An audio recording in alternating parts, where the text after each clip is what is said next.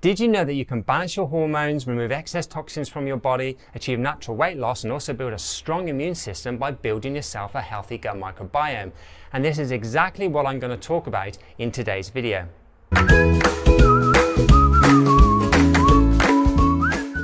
Hi, it's Paul Tarth here, nutritionist and lifestyle coach at Rawsome Healthy, helping you achieve a healthy body, healthy hormones, and the life of your dreams naturally.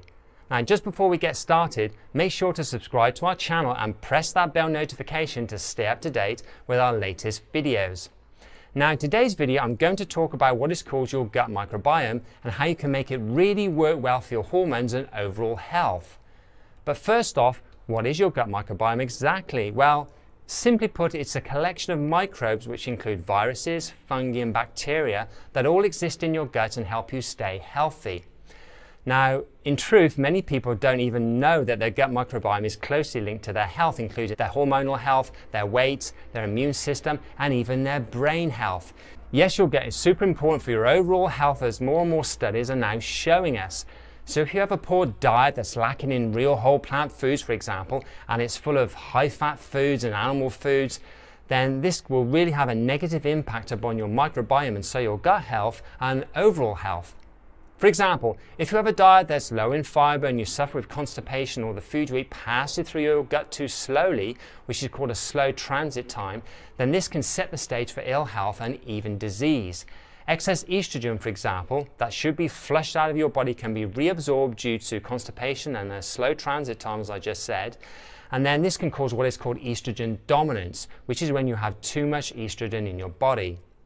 This imbalance or too much estrogen has been linked to various forms of cancer like breast cancer, ovarian cancer, endometrial cancer, and may even put you at higher risk of suffering from things like blood clots and also strokes. Now, I have a question for you. Are you currently suffering from gut problems yourself? And if so, what, if anything, have you done to try and resolve it? And please leave your comments in the comment section below. So let me give you an example of how eating just one plant foods meal can dramatically affect your health. Yes, just one meal. Researchers compared a vegan meal consisting of a veggie burger to a beef cheeseburger meal on hormonal levels in a group of 20 people who had obesity, 20 who were diabetic, type 2 diabetic, and 20 who were healthy. The meals contain the same amount of calories and ratio of macronutrients, so we're talking fats, proteins, and carbs. Across all three groups, the vegan meal increased beneficial gastrointestinal hormones compared with the non-vegan meal. These hormones are involved in the regulation of things like glucose metabolism, insulin secretion, energy homeostasis, satiety, and weight management.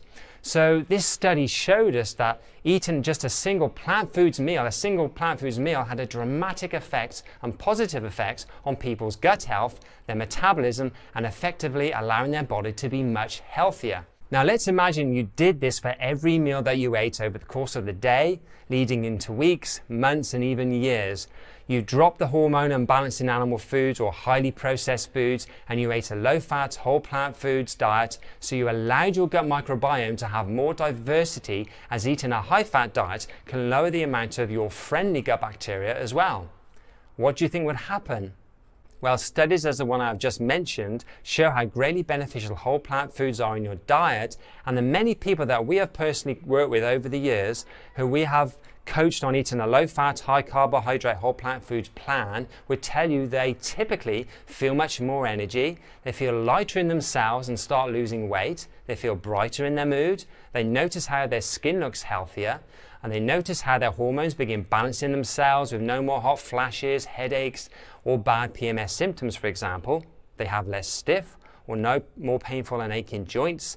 And we even had one lady who tested herself before she started eating this way and found that she had a high level of precancerous cells in her cervix.